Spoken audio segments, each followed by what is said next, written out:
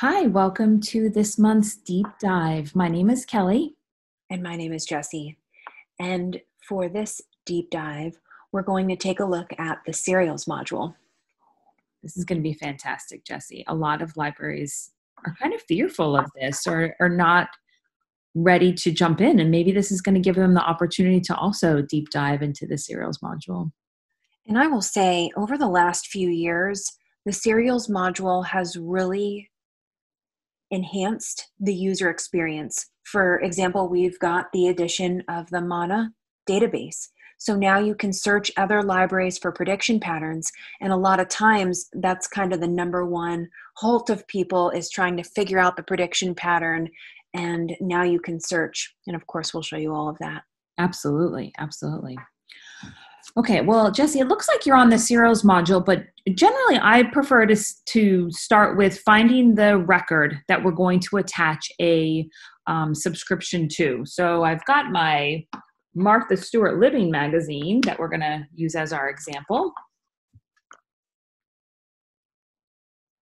Okay. But 2020 are we going to do? Yep. All right. So we already have that bib record. And now if we go to that new, we can say new subscription.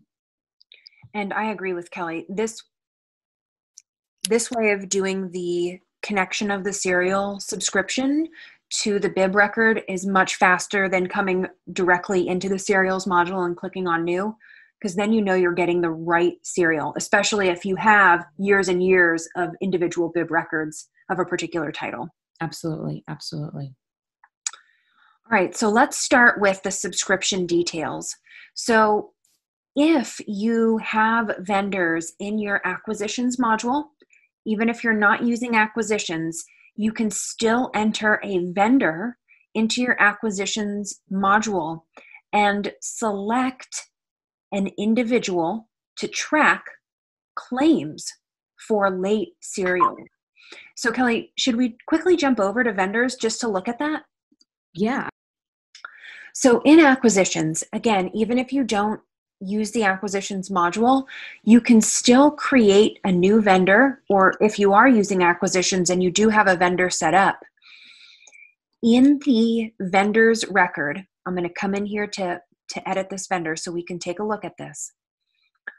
Under contacts, you have one is primary serials contact, contact when ordering, contact about late orders, and contact about late issues. So if you want to submit a claim within the serials module, you can select this checkbox, enter in your individual's name and their email address, and Koha will actually send them an email. There's even a system preference that you can link to BCC yourself, so you get a copy of that claim. Yep. So it's really, really nice. Perfect. Okay, so let's go back to serials. And we'll come in here and just search for a vendor and add that one in. Yeah, perfect. Whatever this, I've never heard of this vendor. This must be specific to your world, Jessie. It's about actually 45 minutes down the road. Oh, is it? Perfect. Yeah, great. The next section, you can see it's already linked to the Martha Stewart record, which is where we started.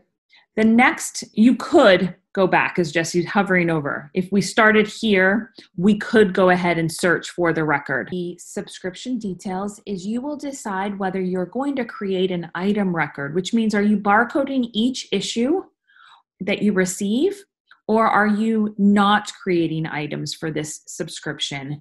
So you have create an item or don't create an item.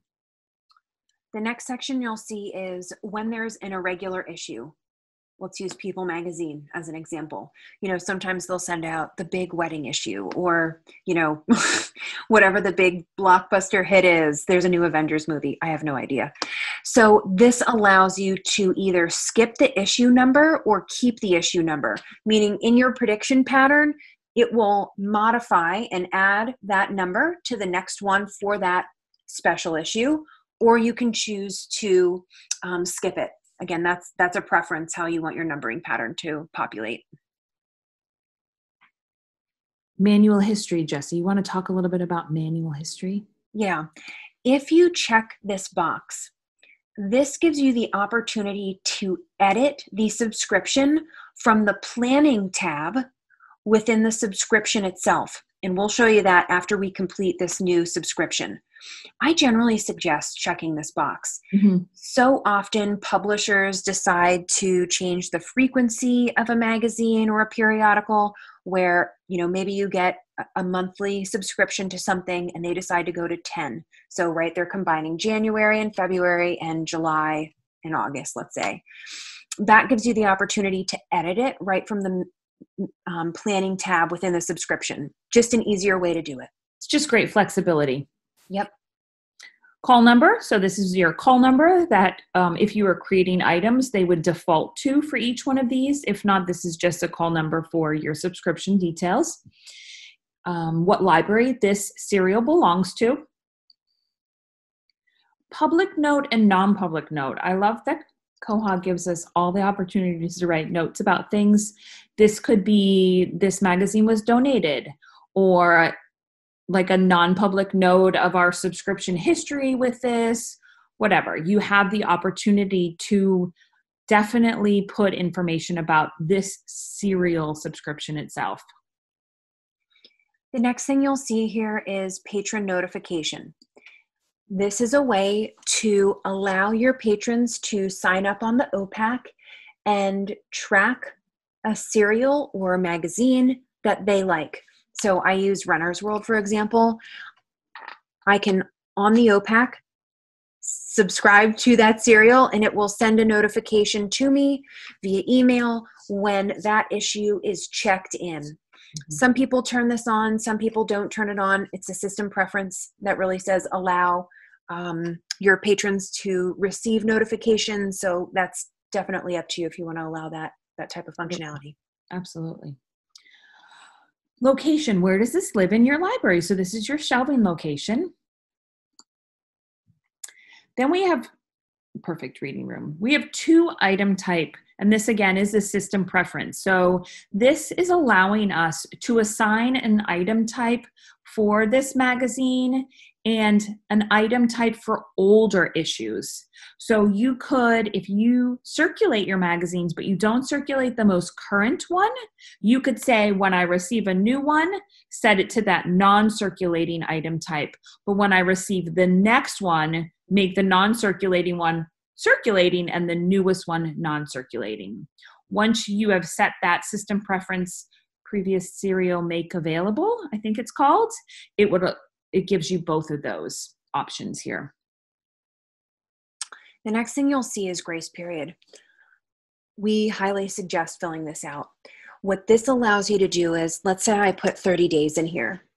If I have not received this particular periodical within 30 days of its predicted receiving date, it will automatically mark it late for you. There's an easy way for you to look at those late periodicals. So then it's easier when you're doing that claim process within the system. So even if you set it high, because sometimes it comes 10 days late or 20 days late, this is just a great way to track it so you don't have to worry about looking at it, each individual subscription in the system. Absolutely. This is another system preference. So you do have a default number of issues to display to the staff and to public, and that's pretty much what they're called in system preferences. However, if you want to go outside of what that system preference default is set at, then you can import those numbers, input those numbers there. Perfect. All right. Now that we finished our form on the first page, now we're going to go into subscription planning. So this will now allow us to start looking either through other libraries' prediction patterns or setting one up ourselves. So Kelly, let's first talk about Mana Knowledge Base. Yeah, absolutely. This started a few versions ago, and it's a knowledge base that you can find subscription pattern information, also reports. So this is a great way to search other library systems to see if they already have this serial and help you set up your serials planning section. So you'll see here, I just hit show and it populates a list I can see that ISSN number, the title, and then what I usually look at is the number of users to see how many other users are actually using this prediction pattern. So you have two buttons here over on the actions column. The first one is import. So it'll import a copy of the prediction pattern into your system. Now, you'll also notice this report. If you notice that it's wrong or there's a mistake or it's changed, you can submit a comment back to the community about this particular prediction pattern. And this is a great tool to help the community grow in its mana knowledge base, as well as keeping it relevant to making sure it's got good information. Okay, so let's grab a copy of this one and take a look. So I'm going to hit this. So under the actions column, we're going to select that import, and that will then bring in a copy of the mana subscription. So here you can see 1 month, and then after that, there's a hover for mana. It defaults to the numbering pattern, which is just a number in the case of this Martha Stewart Living. So Kelly, let's first talk about the first issue publication date. Let's talk about why this is so crucial. This is crucial to tell Koha when to start your planning. So we're going to start with the first issue that we have in hand. This is not when did Martha Stewart start writing a magazine, probably back in, what do you think, the 80s, early 90s, who knows. This is the actual first issue we're going to start our subscription in Koha with. So we have the November issue. So we can go ahead and set that for I don't know if this is a mid-month arrival or not. So whatever you want to pick for a date. We'll use today. Oh, Okay, today's Friday the 15th. Yeah, I know. So again, just driving this home, because this is really crucial. If you know that something comes towards the first of the month, you want to make sure you choose the first of the month, because then Koha will always predict it. If you know it's a weekly title and it comes every Friday, then choose a Friday on the current calendar when you select that date, because Koha will use that to predict everything else. So this one is very crucial to setting up when you're going to begin that receiving process. It also takes in place with your grace period as well. So if you say it comes on the 1st, but really Martha doesn't come until like the 20th, that's already giving 20 days into that grace period to alert your vendor. So this is really, I'll make it late. I apologize. Oh, that's good. Okay, subscription length. You have 3 options here: issues, weeks, or months. And this truly comes down to how you want to set this up. We know Martha Stewart is 12 issues a year, or we can say we have a subscription for 12 months. This is your call. For us, I'm going to do 12 issues for this one.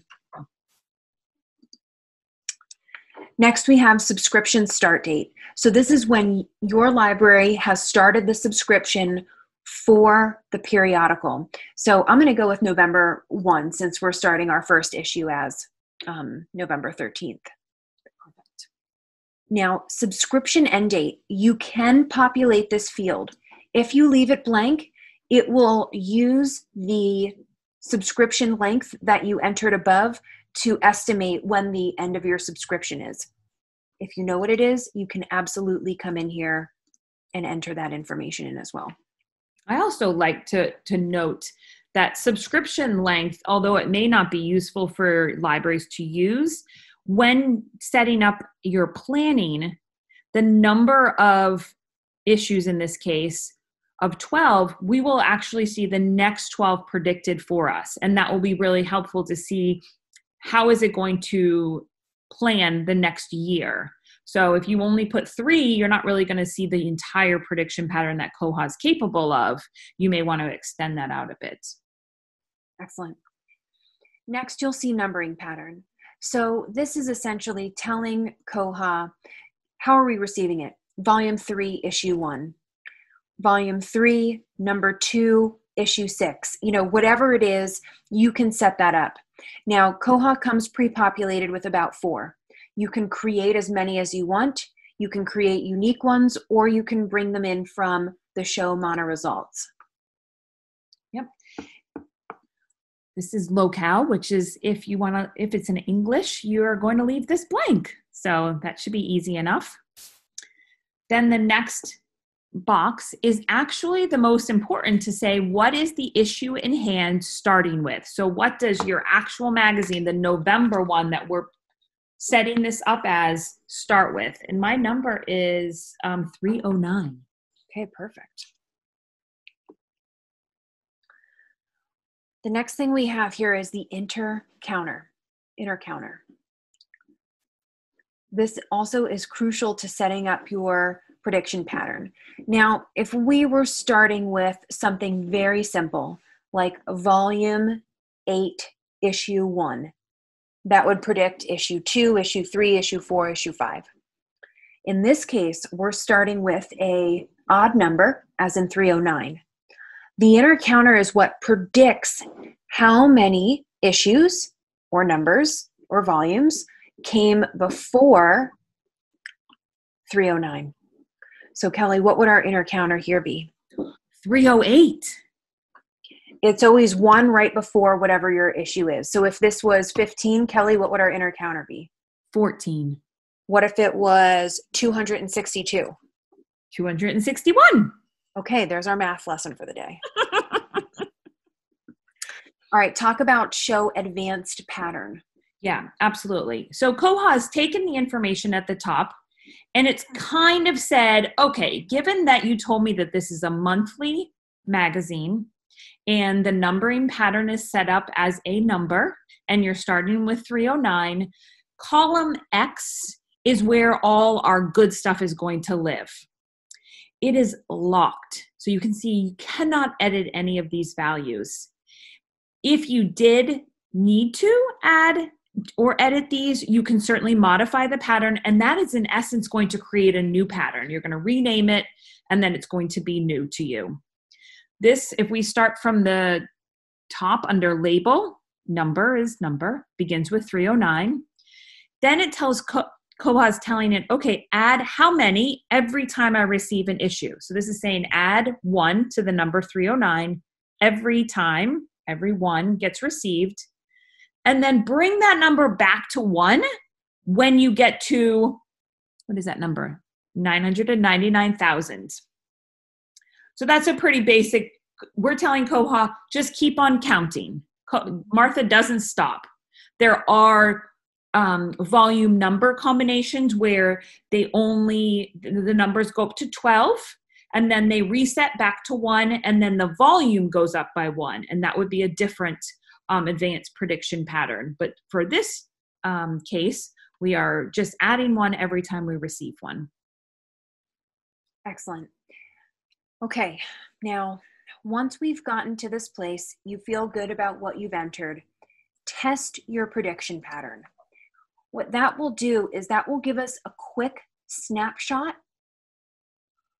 of the next 12 issues, as we selected 12 in this case, that are coming in.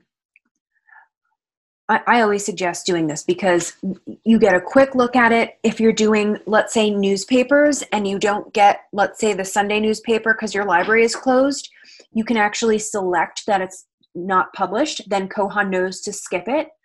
So this is a really good opportunity for you to double check and make sure that everything that you set correctly over here with your numbering pattern and your formula looks good.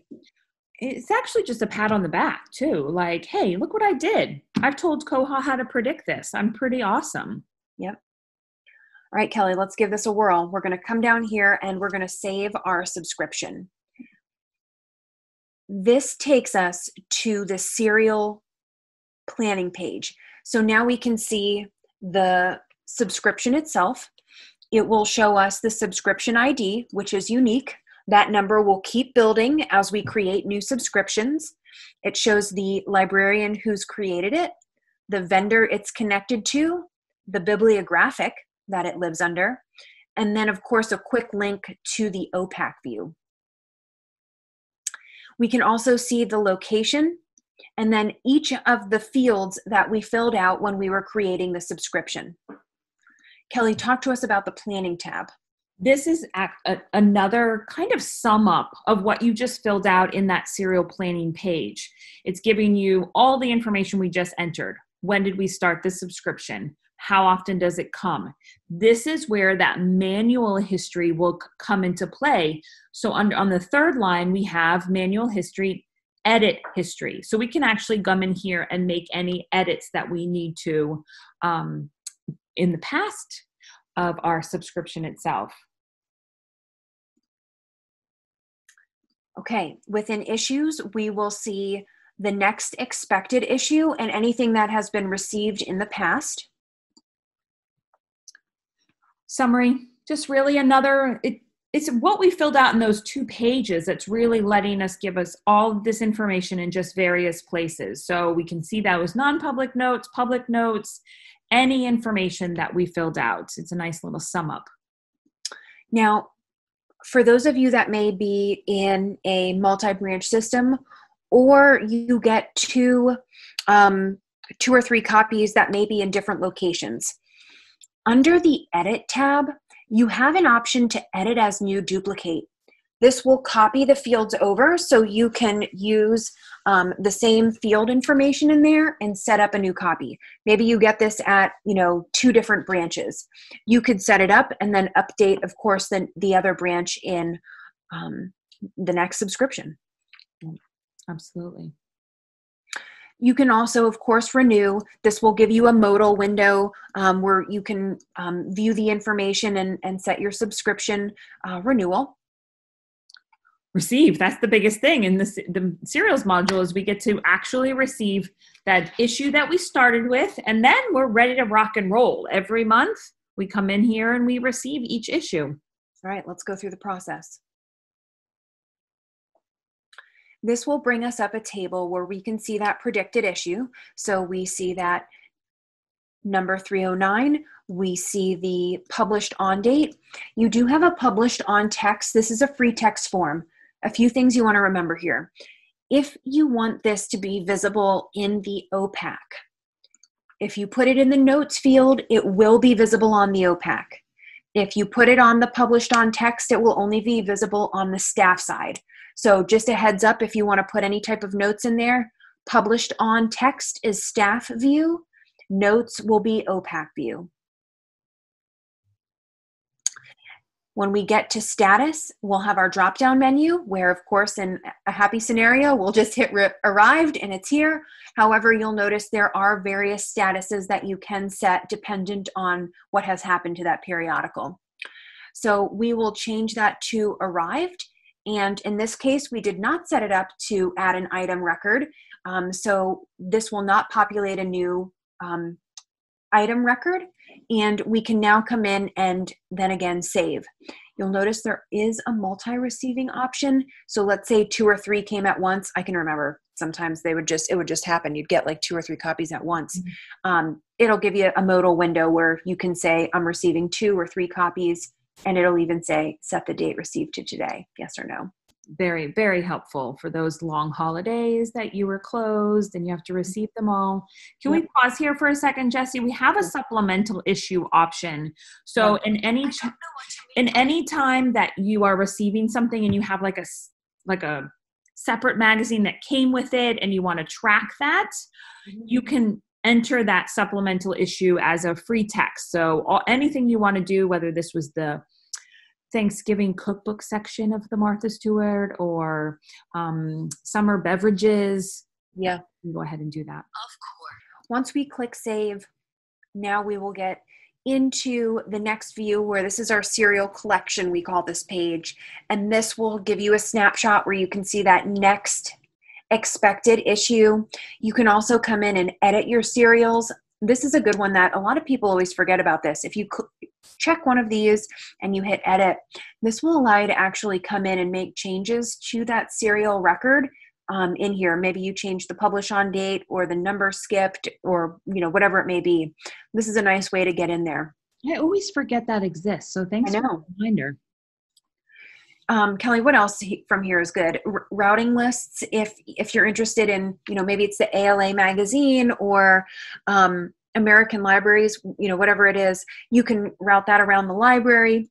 that allows you to create a routing list. And by adding recipients, this will populate your patron records. So let's say Kelly and I both wanted to get a copy of Martha Stewart Living. We could add our names right in there, and that would let us create a little routing list within the system. Absolutely. This is perfect. Okay. Now that we have this created, Kelly, let's talk about, and there's just a quick preview of our record. Let's talk about claims. Absolutely. When we're on this kind of the main page of a serial specific subscription, on the left-hand side, we have an option for claim.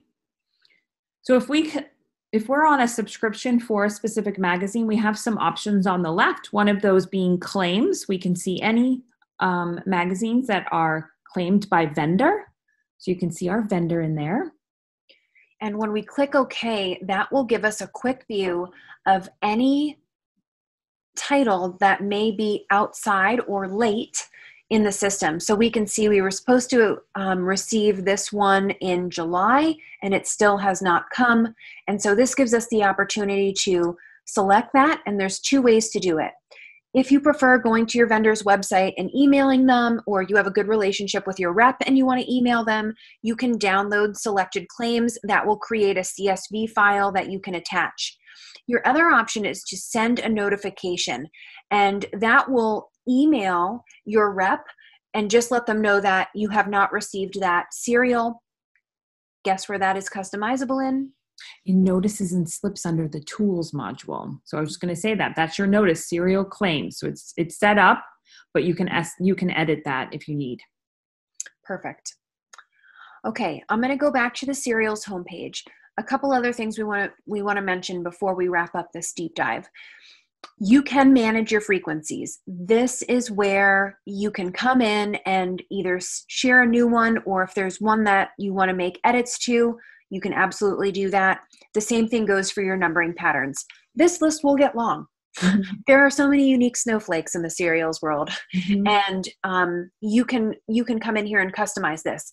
Another thing that people forget about is this. You know, if we want to change it, rather than saying NO, maybe we just want to say N dot. You know, you can come in here and edit that and make those changes, and then that will be applied to all existing serials in the system. I was just going to say the exact same thing you just said about that. That's hilarious. We're so in line. All right, perfect. Well, we hope that you're willing to give serials a try if you haven't explored it yet. And if you have questions, please let us know. Check out the blog post. We will link to some other videos that we have. We have a great one on setting up that claims notice. And then we have one on using the Mana database if you need to set that up for the first time. And as always, you can always reach out with any questions you may have. Yeah, absolutely. The manual has a few example prediction patterns also for something like Reader's Digest. Don't you remember those? Yes, yes. But definitely we're here to help, and there's lots of resources that will help link you to as well. So thanks so much, Jessie. This was great. Yeah, thank you, Kelly. Thanks everyone for joining us for another session of Deep Dive. Have a great week. Have a great holiday. We'll be back in December. Okay. Okay, bye. Bye-bye.